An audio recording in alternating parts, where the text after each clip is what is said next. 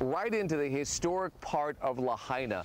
Hundreds of thousands of Southern Californians visit this one area of Lahaina. It is known for its shops, its wonderful restaurants, but everybody knows Front Street is always bogged down. It barely moves.